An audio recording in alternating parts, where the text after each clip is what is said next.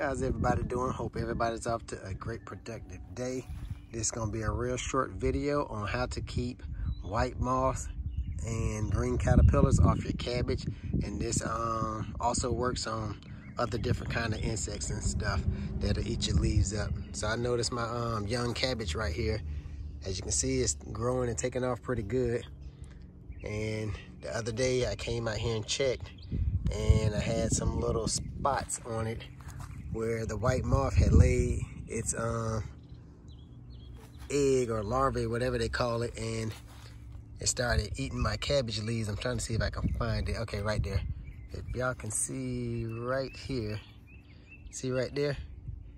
That comes from a white moth laying its little eggs on there, and then they turn into green caterpillars.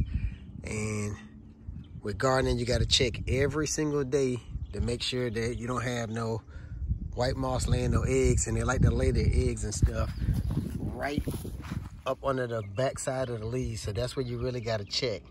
So I'm gonna show you what I use on pretty much all my lettuce and cabbage, zucchini leaves and stuff, just to keep these white moths from laying their eggs and them eating up my cabbage and everything.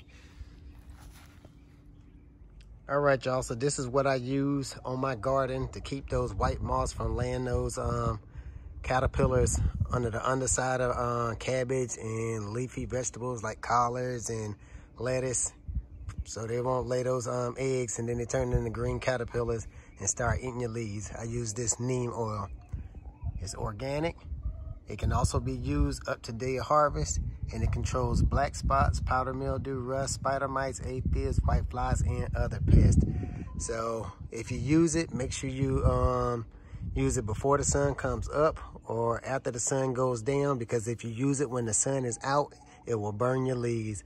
But I still come out there every single day and I check the underside of my leaves to make sure I don't have any insects or bugs that's gonna then lay its eggs and it's gonna eat my leaves up and start killing off my plants. And before I bring my stuff in, I do a good wash down of all my fruits and vegetables before I bring them in the house to get insects and germs off of them. But this neem oil works great for keeping those white moths from laying those caterpillars on your underside of your cabbage and your lettuce and stuff like that. So like I said, make sure you use it before the sun comes up or after the sun goes down. Hopefully this little tip helped out.